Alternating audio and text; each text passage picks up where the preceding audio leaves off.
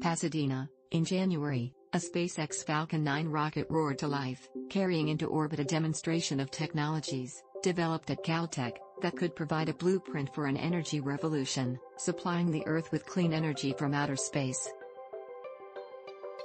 To combat climate change, the U.S. government pledged to make its energy sector pollution-free by 2035. Unfortunately, current renewable energy sources lack fossil fuels consistency. Solar cells, in particular, suffer atmosphere, weather and nighttime. One elusive solution, under development for decades, is called space solar power, the process of harnessing solar power in space and beaming energy back to Earth using solar power satellites. 10 years ago, Caltech formed the Space Solar Power Project, which culminated in the January 3 launch milestone. Weeks later, its 3 lead researchers are still musing on the achievement, enthusiastically talking about how it all works.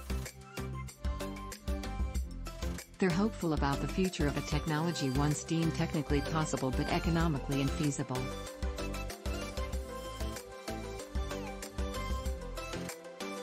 HR experts in a discipline integral to space solar power, Dr. Harry Atwater, Otis Booth Leadership Chair of the Division of Engineering and Applied Science, heads the project's photovoltaics research, the solar cells converting sunlight into electricity.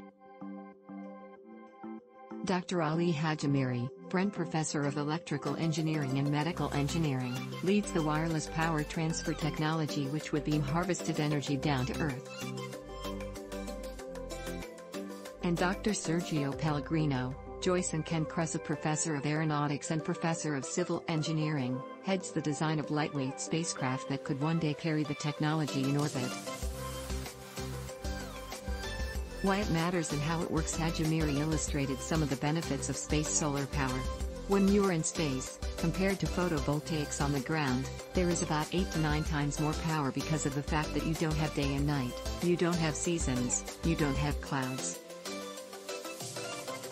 With rocket launches costing multiple dollars per gram of cargo, economics has remained a hurdle to space solar power. Caltech's team took a new approach to the challenge with their design, cutting down on the mass and footprint of their proposed satellites.